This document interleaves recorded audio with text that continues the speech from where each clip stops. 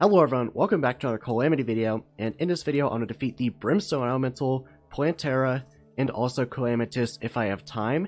Now I'm going to defeat Plantera first because the Brimstone Elemental has been a little challenging for me, so I thought once I defeat Plantera and get some perennial ore, that might give me the power boost that I need. So yeah, let's get right into this video. So as I said in the intro, I do want to defeat Plantera before any of the other bosses, but before I do that, I do want to show you some of the decorating I've been doing. First of all, I did place some furniture items in the main tower area. I think it looks a lot better. I don't actually remember if I showed you this yet. I might have showed you this in the last episode. Well, if I did, here it is again. And secondly, I did actually plant some trees out here, and as you can see, I painted the leaves. I think this makes a really cool effect. I can paint them whatever color I want, and it only paints the leaves, and I think it looks really cool. Okay, I think it's finally time to fight Plantera. Now, I was originally going to have a time-lapse for the Plantera fight. Not the Plantera fight, the Plantera arena build. But I really didn't want to do that because Plantera is just so boring, at least building the arena for her. The boss is okay. I never really thought Plantera was that special. I know a lot of people like the Plantera fight, but I'd always just found it pretty easy and not too much of a problem. Kind of boring too. It's just not the most exciting fight for me. But the arena, I think everyone can agree. I mean, no one likes building Plantera's arena. Just so annoying to build in the jungle. So, I am seeing a couple changes from the vanilla fight. First of all, they are there... Oh, jeez, I'm destroying my words right here. There are these spore clouds that periodically spawn in the sky, kind of like the Aquatic Scourge fight. There were those red spores.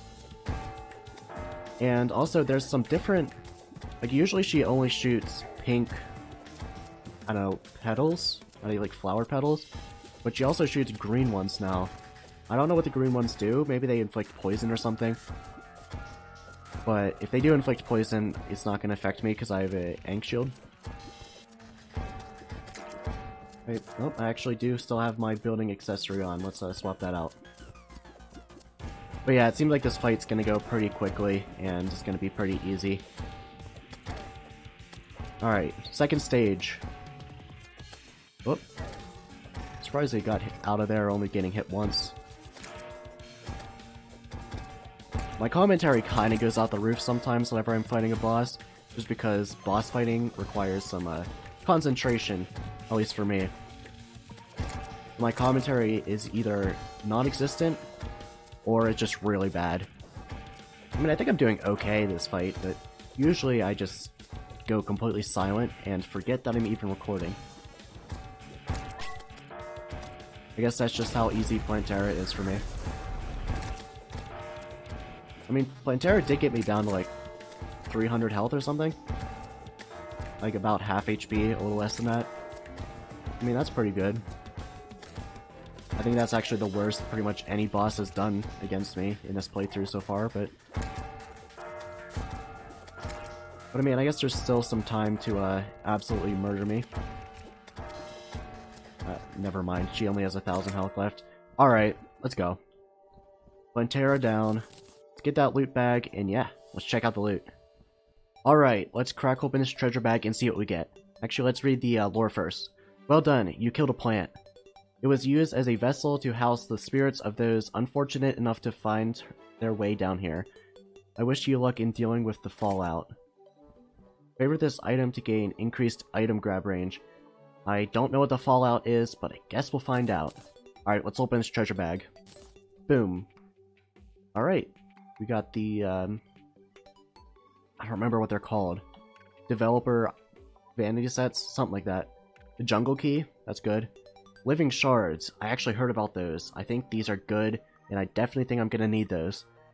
The Plantera mask, temple key, spore sack, and the nettle burst. I think, yeah, this is a vanilla item.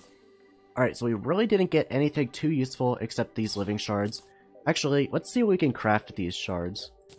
I think they're pretty good. Alright, the Terra blade. I didn't know you needed shards to craft the Terra blade. Life fruit, apparently. Ooh, the Terra disc. 261 rogue damage. What do we got?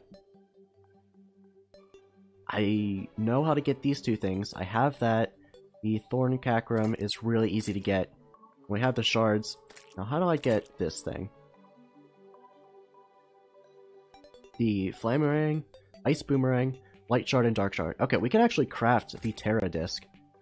I don't know if it's good, but we're gonna have to see. Alright, so now that I defeated Plantera, let's mine some perennial ore and get that time-lapse going.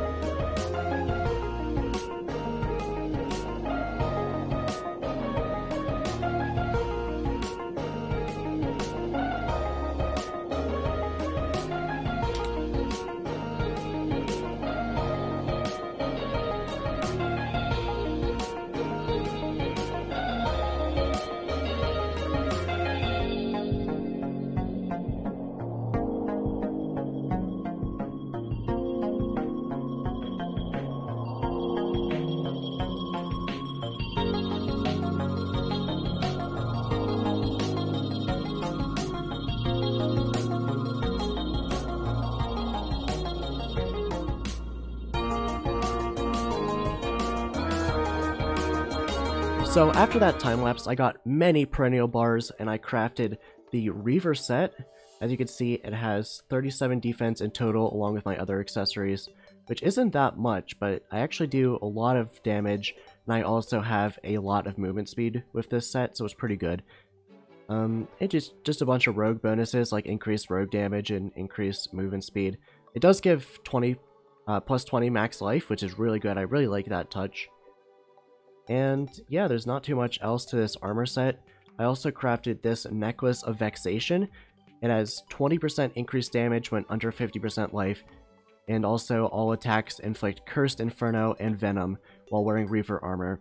So that gets a buff from wearing the Reaver armor, which is good because I'm wearing the Reaver armor.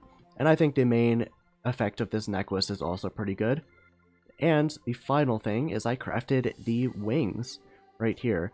It's way better than my previous wings. I'm pretty sure before I had the Daedalus wings or something like that. I crafted it along with the Daedalus armor. And this has way more mobility.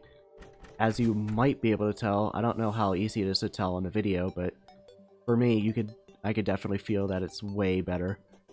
And yeah, this also gets 15% increased movement speed while wearing the Reaver armor.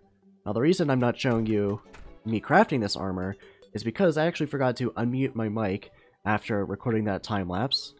And yeah, there's no audio on the clip, so you get this instead. Okay everyone, so off camera I actually managed to get the materials for the Terra disc. Now the Flamerang was actually really difficult for me to get just because I couldn't find an enchanted boomerang in any of the underground chests I looked for, but I did get it eventually. Also, keep in mind that if you are going to craft this Terra disc yourself, both of these boomerangs have to be the rogue damage variant. If they're melee, then they will show up as the melee recipe when you try to craft it. So yeah, let's craft this Terra disc. Oh, it's already flawless too. That's the best reforge for rogue weapons. I also crafted this Mangroved Cacrum. So that's pretty good. This thing actually has a lot of DPS, more than my Ponage Hammer. So let's try this out. So it seems worse than the Cacrum right here. But I think that's just because of its, just because I'm attacking a dummy. I'm pretty sure when I throw this at a boss or an enemy, it will actually have a chance to generate several discs, as you can see from the tooltip. So let's actually try it on an improved dummy from the Louis AFK mod.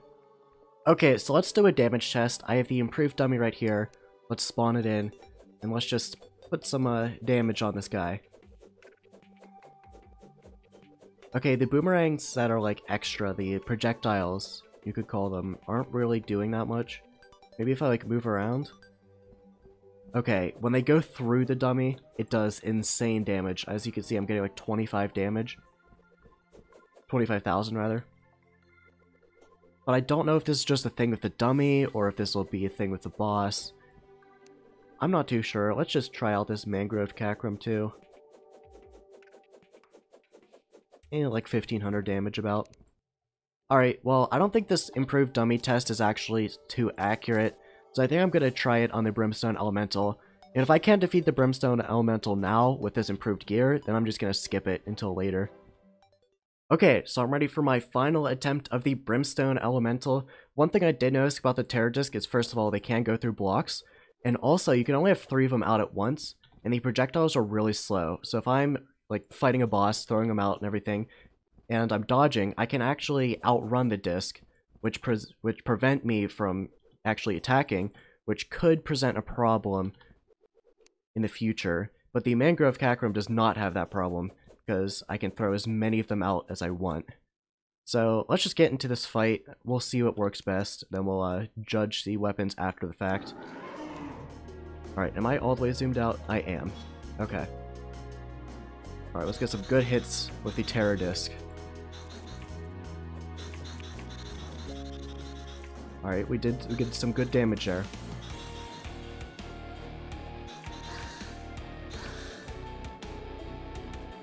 Now I am actually outrunning the Terra Disc, which was a worry of mine. And the extra projectiles that come off of the Terra Disc isn't doing nearly as well on an actual boss as they were on the dummy. That's something to keep in mind. Let's actually test out the Cacrum now. It is worth noting that I'm not using any buffs right now either.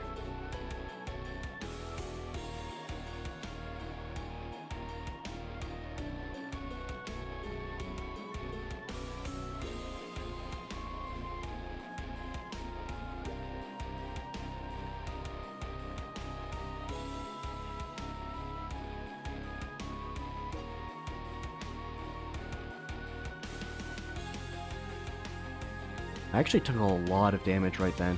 I thought I was going to die for a second. Alright, I do think the Mangrove Cacrum is better than the Terra Disc. It has more range too. Ooh. I might actually die here. There's a good chance. I'm going to go on the defensive and stop attacking until I can heal up. I think that is something that has to happen right now. Oh, that's a lot of projectiles.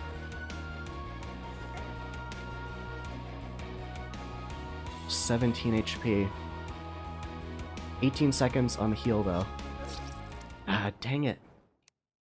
So, because I wasn't actually properly buffed that time, I decided to not count that fight and to just try again with proper buffs. As you can see, I got a ton of buffs right here. Let's buff up, start the fight, and try again. This is going to be my last attempt though, because if I can't beat it with all these buffs, then I probably won't be beating it anytime soon. Maybe after Golem, depending on his drops. Well, I don't know, I feel like we're doing some good damage. I'm actually gonna use mostly the Cacrum, because it seems to work better than the Terra Disc. Which is actually really surprising, because the Cacrum is a lot easier to get than the Terra Disc. Alright, we got Adrenaline and Rage. Let's activate those at the same time.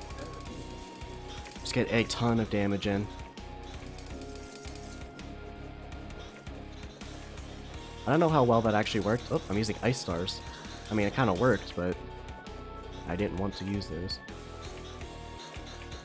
The fact that we actually got Adrenaline in is really good, because Adrenaline does a ton of damage. Okay, so the Elemental is at about half HP. It should be using the Death Star laser attack sometime soon.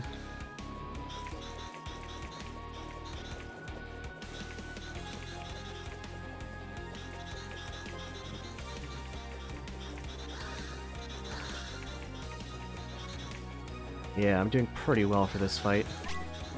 Adrenaline again. That was a bunch of damage. Oh, for some reason I couldn't move right then when I was right in the laser's path. I keep getting stuck on the ceiling.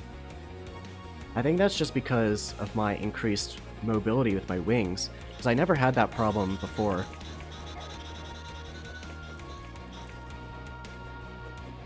Yeah, I think I'm definitely gonna win this fight. I have no doubt now.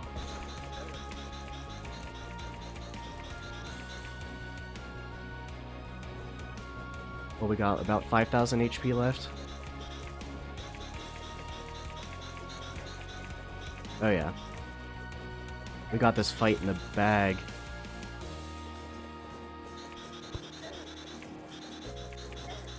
Get a final few hits in, and it should be dead any second now. Let's go! Alright, I'm so happy to have that over with. Let's see, some of the buffs actually didn't work. Just these two, looks like. I don't know why, but that sometimes happens. Alright, now let's actually check out the loot. I did forget the lore down at the bottom, so I'll have to get that after. But yeah, let's open this treasure bag. Boom. Essence of Chaos, Brimstone Flame, such as a vanity item. The Abaddon reduces the damage caused by Brimstone Flames debuff. It's just a material, and it's an accessory. I'm not going to be using that, but I think if I can combine it with something else, this could be useful. Spiked something. Drops Brimstone Fireballs from the sky occasionally. This could be good if the Brimstone Fireballs are... There's like a lot of them. Let's actually equip that instead of the Worm Scarf and see if it activates anytime soon. And this thing, Charred Relic Equipable, contains a small amount of Brimstone. Okay, so we did see the Brimstone... What was it called? Fireballs? Something? Yeah, Brimstone Fireballs. Can see them. They do occasionally just strike the ground. I don't think they're that good. Unless they strike enemies directly, then it's not worth using.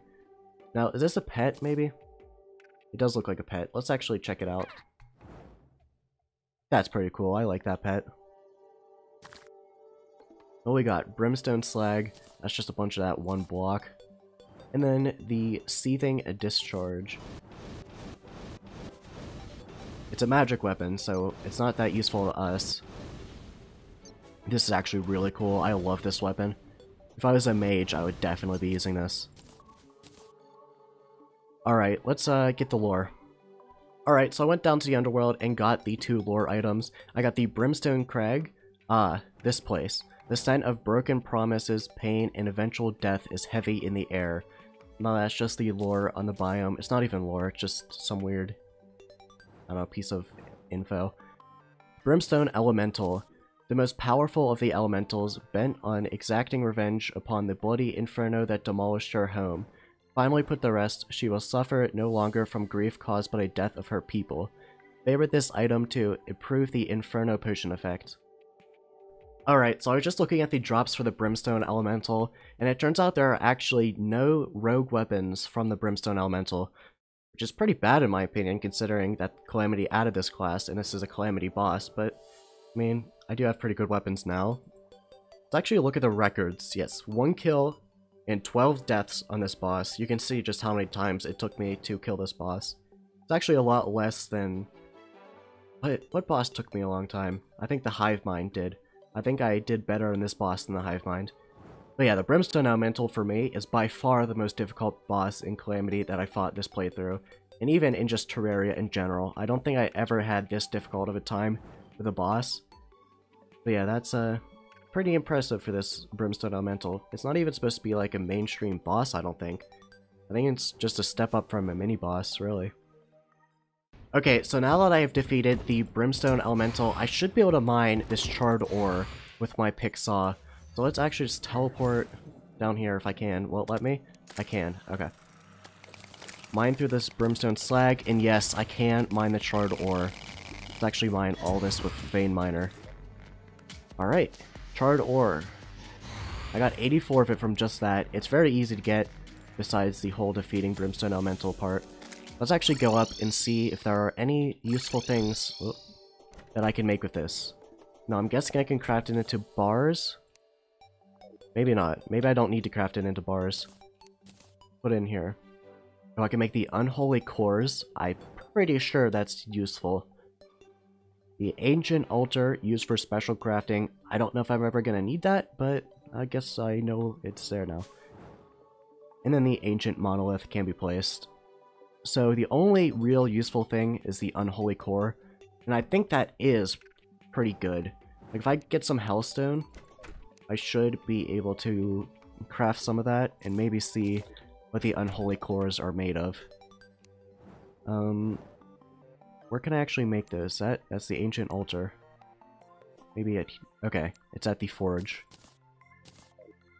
Alright, let's see the recipes for these. Oh, I can actually make brimstone armor? Is it a magic set? I think this is specifically a magic set.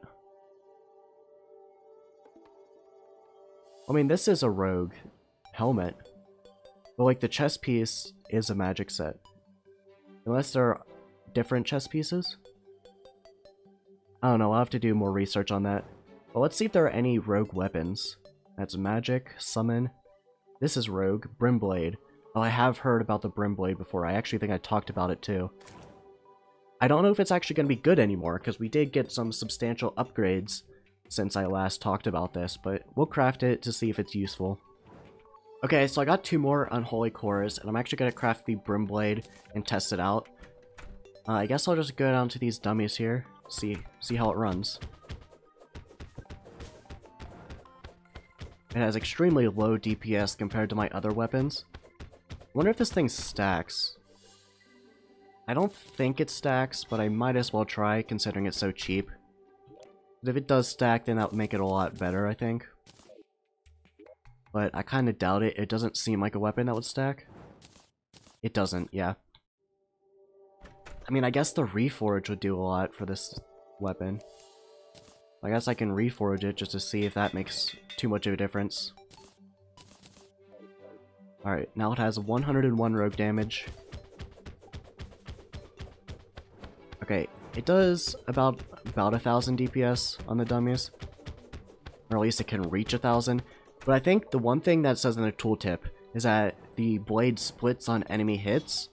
So I think that might be a lot of DPS, just because it splits, then comes back to you and hits like 3 times or something like that. So let's actually try it on the improved dummy and see how the split does. I can't actually really see the effect. Oh, I see it. It just hits and comes right back to you. I guess because it doesn't pierce, the splitting doesn't really make too much of a difference. I mean, if I circle around the enemy, I can hit with a ton of these blades and do a ton of damage, but that's really not practical in an actual boss fight. Oh, the Leviathan always is really weird whenever it cycles through this dummy. Yeah, so I think the Cacrum is better than the Brimblade and the Terra disc, but it is useful to have this Terra disc because I can craft the Elemental disc, which is a lot better. I need the Terra disc and the Cacrum, actually. I think it might be a post-Moonlord thing. Well, it's definitely a post-Moonlord thing, but I don't know if it's, like, how far past Moonlord it is. I'll have to see. Anyway, I hope you enjoyed this video. Remember to like and subscribe, and I hope to see you in the next Calamity video. Bye, everyone!